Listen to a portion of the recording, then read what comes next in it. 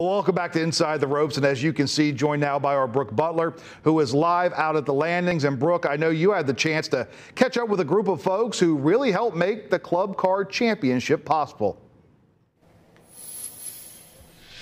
Yeah, Frank, I did, and you're actually looking at one of those volunteers behind me here. Folks like him have been taking people to and fro all day long, and he's just one of many volunteers who's making all of this possible. It's a lot of fun, and just makes you feel like you're part of it.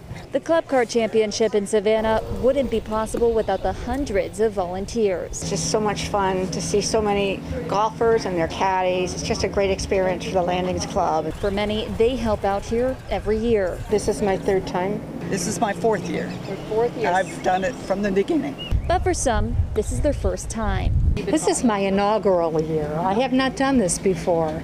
And of course, you never quite know what you're getting into, and I have just had a blast. I've had so much fun. For those who were here in 2020, they say they're glad to have fans back. It was last fall, and there were very few people here, and it's nice to see people back. It's much more fun, much more lively, I guess, with people here.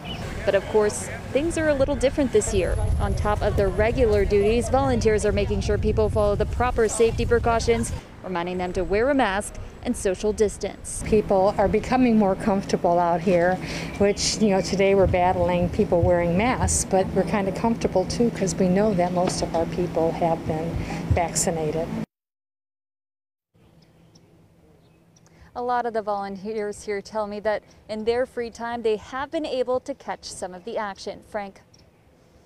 All right. Thank you so much, Brooke. What a special group of folks that is. All right.